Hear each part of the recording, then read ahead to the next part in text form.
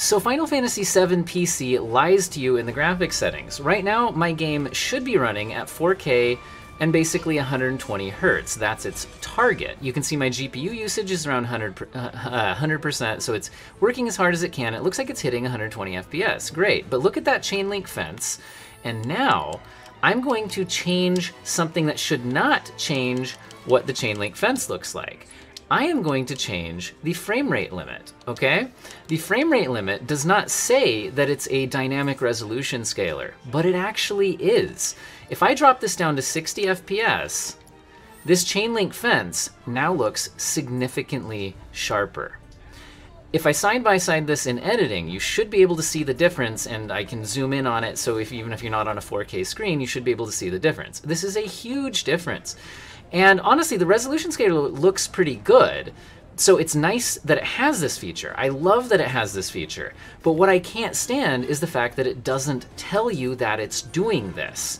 So you might think the game is looking great at your native monitor resolution, but it actually isn't at your native resolution. So you might now here's the other thing that's so frustrating.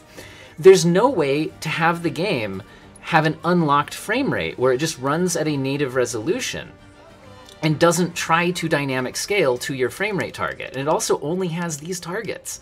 So this is incredibly frustrating to me. What they absolutely need to patch into this game, although who knows if they ever will, is make this clear what it is. This is a minimum frame rate target with a dynamic resolution scaler, but it's also a maximum frame rate target, and unfortunately there's no way to separate the two. They need to have those as two separate things, a minimum frame rate and a maximum frame rate. And they should also allow the maximum frame rate to be unlocked, which currently it isn't.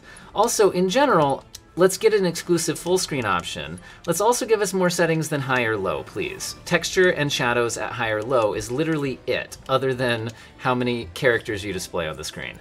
So while this PC port runs very well, it lies to you about the dynamic resolution scaling that's happening, and it doesn't give you very many graphics options in the first place. This is frustrating, and I hope that they patch it. Let me know what you guys think in the comments section, and have an excellent day.